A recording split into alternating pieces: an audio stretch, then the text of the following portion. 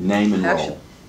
My name is Berris, and I play Gareth. And, you know, you worked with Jane previously on METH HEAD, and so did that influence your decision at all to come on board and take the role of Gareth? Yeah, of course. Yeah, I mean, I had a phenomenal experience on METH HEAD, and so it was just kind of a no-brainer. What about that experience really kind of stands out in your mind in terms of working with Jane? I mean, first of all, I think the role that I played in METH HEAD was just one of my favorite roles that I've ever gotten to play. I fell in love with it as soon as I read it, and even just working with Jane in the audition room was a great experience. Ambulance. Yeah, I know. That happened with Riley too, but that answer didn't matter. Somebody hurt themselves out there. We're still going, so. Come on. Die already. No, I'm just kidding. Worse. Just start at the top. Okay. Yeah, start at the top. Yeah, start at the top. Working on METH HEAD, how did it influence your decision then to come on board with Crazy Bitches? Yeah, I mean, it was just kind of a no-brainer. I had such a phenomenal experience on METH HEAD. The role I played, Dusty, was, as soon as I read it, just something that I fell in love with and was excited to audition for. And you know, working with Jane in the room, even in the audition room, I was like, she's like a director's actor, and she knows, you know, how to talk to people. And so I was ecstatic when I got the part, and we got to collaborate on that. And so when Crazy Bitches came along, you know, I think everybody was excited to kind of wash the meth out of their hair and, you know, let it down and have some fun.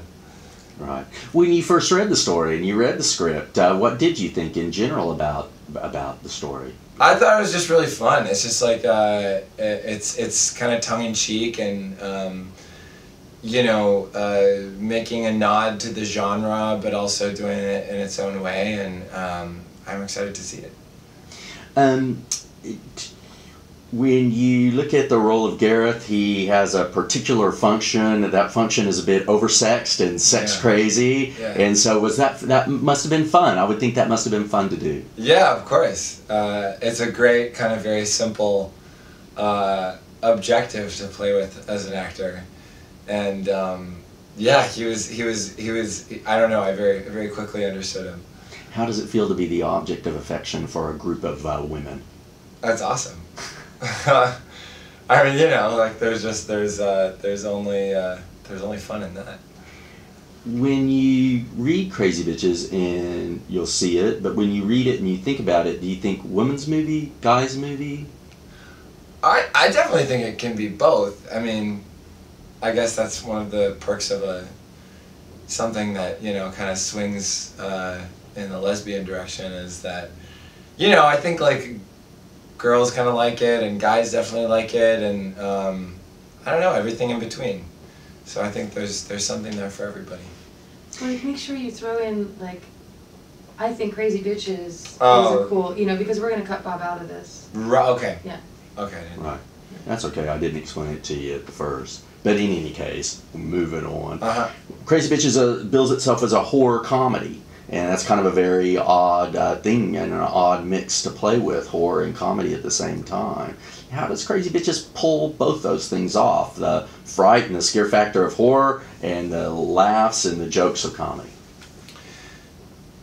Yeah, I think it's cool that Crazy Bitches plays with comedy and horror, because I think both of them are kind of two of the most primal things that, you know, we have as humans, you know, being scared. And, you know, being scared and laughing. I don't think it gets more primal than that. So putting them together is, I think, odd but cool. And I think that it did a really great job with that in the script, and I had fun kind of playing with that line as an actor, between making it funny but also leaving that element of mystery and danger there for people to wonder about. You know, we've had a lot of women through here today, and I asked them, every one of them, their thoughts on this, and I'm very curious to get a guy's perspective. When I say the word bitch, what do you think about the word bitch? Is it a good word? Is it a negative word? What's going on with bitch? The word bitch. I think it's changing.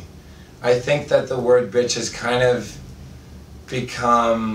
has ameliorated in value. You know, it's not always a pejorative thing anymore. And I think that, you know, there's certainly a way you can, I think everything's just in the way that it's said, right? And like, crazy bitches, you know, I think sounds like fun, but, you know, if you're like, you're a bitch, like, you know, that can be very offensive still. But if you're like, shut up, bitch, like, you know what I mean? Like, I can't probably pull that kind of thing off. But if you're a girl, you definitely can. And yeah, I don't know, for a guy, I think you actually have to be careful because you get into like misogynistic territory. You know, you're like, yeah, I was talking to this bitch, and you can't. I don't know, I can't pull it off. Maybe certain guys can. I don't think I can. Right. A lot of the questions have been about vanity, you know. But I think guys can be just as vain as girls, personal opinion. What's your take on that? Can guys be just as vain as women? Vanity? No, I mean, I don't know anything about vanity. No, yeah, definitely guys can be as vain as girls. I know firsthand from having worked on a soap opera. I mean, like, you know, you can just, like, I've had conversations with people who are literally, like, kind of talking to you, like, and they're kind of like, yeah, totally. They're like, right, and what's my line after that? And they're, you know, that's where they are. What's your biggest vanity? What's my biggest vanity? I think it is. I think it. Well, I'll say this. It's the thing I'm most neurotic about is my hair, because I just think, like, you know, sometimes you wake up and you're like, wow, I'm looking good. And certain days you're like, there's nothing I can do to make myself look good. And I think it's all kind of happening up here. You know, you mentioned the soap a little bit earlier. What's going on after the soap? What are you doing? I'm doing basically mostly writing stuff. I just got hired to write a Lifetime movie. And a film that I wrote, we're gearing up to go into production hopefully by the end of the year. So we're making offers to actors, and I'm co-producing that as well. So those are kind of taking up my time in a full-time job kind of a way. Mm-hmm. You know, writing's really interesting. I think, you know, I'm curious to know why you chose, as opposed to just acting, why you chose to go out and try to write something yourself and then get hired. I think that's great. Talk about that. I've always written kind of more non-seriously, just as I mean, even growing up, look, I would write plays and convince my friends to be in them, and write movies and drag, you know, just kind of, I liked being creative in that way, but acting was always kind of the main focus, and but it's always been there. Like, even in college, like, I ended up doing a lot of playwriting. I studied playwriting as well, and you know, but I started writing this script with a friend from college on the side, just to kind of keep my brain activated in that way. It was really just kind of for enjoyment mostly, and then we kind of got more serious about it, and then things started happening with that movie, and then this opportunity from another friend came up to write this Lifetime project, and I was like, you know, screw it, I'm gonna fly to New York and pitch on writing this, and I enjoyed it, and now I have an agent in the mix, writing-wise, and so I don't know, it's kind of one of these natural progression things, and I think because I don't have as much of a stake in it, like I'm more relaxed about it, and so I think it's always an easier way to attract work is when you don't care. You know, do you think about, when you think about your career and you think about post days, do you have a particular plan? Do you have a particular track you want to take? Or is it just, you know, I'm going to take what comes along? Well, how do you chart a course? How do you do that? I think as far as career goes, you always have to chart a course and then stay open to life and the opportunities that kind of come your way. I mean, as an actor, you don't really have all that much agency in terms of what you do next, because it's contingent on the roles that you're either offered or auditioning for. And so you can come up with an idea about the type of thing you want to do and the direction that you want to go, but you can't control what projects come your way. You know, after Days, I think kind of similar to I think what Jane wanted to do after Meth Head. Like, working on a soap opera is pretty, I mean, it's exhausting just from a work standpoint, but it's also emotionally kind of taxing. And I really want to do a comedy. I'd love to do like a sitcom. So I've kind of told my team that that's something that I'm interested in pursuing, is kind of doing some funnier stuff. But I'm also like kind of a moth to a flame with dramatic stuff too. Like, I mean, I love doing everything. So I don't know, I mean, the writing thing has been something that just has kind of taken me, and it's become pretty immersive, and that's basically what I'm doing, you know, during the course of the week. And, you know, I just got an offer on like a movie thing, and I haven't read it yet, but, you know, these things come up, and if I like it, I'll do it, and probably I'll just do it. But you know, I mean, like, you know, basically, I think I'm looking for another series. I'd like to do another series, and you know, just basically stay open to what comes and hope for the best. Okay.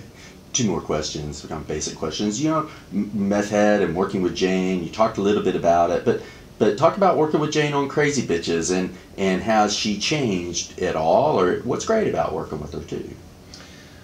I think, you know, because Jane was an actor, there's just an inherent language that you speak, well, with people that are good at what they do, and Jane is, where you know, there's just a vernacular that they understand about human behavior. And I think that, you know, I mean, you can usually identify it really quickly with people, and that was something that I think Jane and I, a language that we, you know, were able to speak really early on, and through the course of Meth Head, you know, you learn to trust somebody. I was really happy with, you know, the way she directed me in that, and the way the performances in that movie came out. And so, you know, you might like somebody, but it's not until you really see, you know, what they do that you can really kind of trust them, and the more experiences you've had with them, you know, the more that trust builds. And so, you know, we had that shorthand on Crazy Bitches, and you know, Crazy Bitches was kind of looser and more fun, and my roles a little less. I mean, both actually roles had a lot of kind of lightheartedness and fun in them, but I think Gareth, probably to a further extent, there's not the, like, you know, the other side of the coin, or at least in the film, the other side of his psychology isn't explored. Like, you know, it's not like, and the reason that he's doing this is because he's a heroin addict. So, and that was something that we did in Meth Head. So, I don't know, it was like kind of easy and fun, and it was just like it was a really great experience. Okay, and last one, just when I say popcorn movie, what comes into your mind? What do you think a popcorn movie is? Oh, I just saw a popcorn movie. I just saw Edge of Tomorrow with Tom Cruise. It's awesome.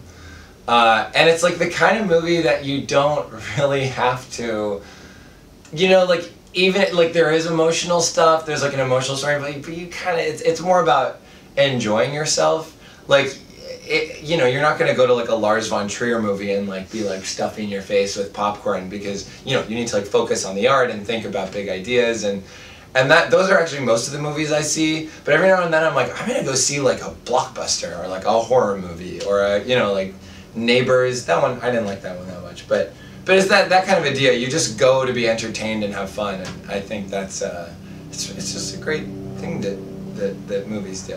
Do you think Crazy Bitches is a popcorn movie? I hope so. Yeah, I'm excited. I'll probably get some popcorn tonight. Okay, great. Thank you. That's it. Yeah, great. Awesome. Thanks very much. That's a wrap. And then we're just gonna all chat.